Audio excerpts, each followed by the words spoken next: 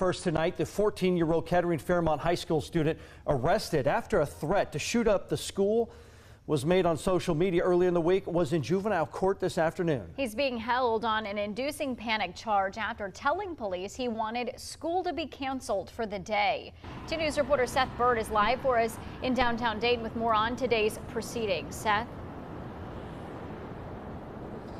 It was a short hearing for the freshman student as the legal process gets underway, with the first step being an initial hearing at the Montgomery County Juvenile Court, and also a goal of helping the teen understand the serious situation.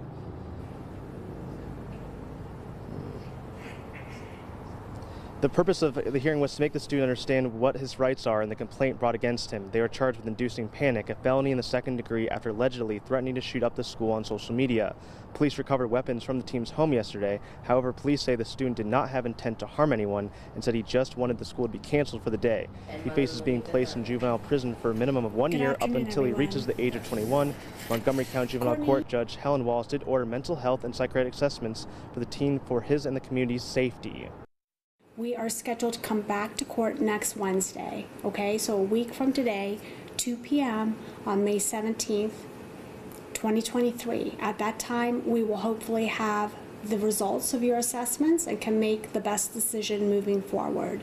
But young man, right now you are charged with a very serious offense, and we need to make sure that everyone is going to be safe, okay?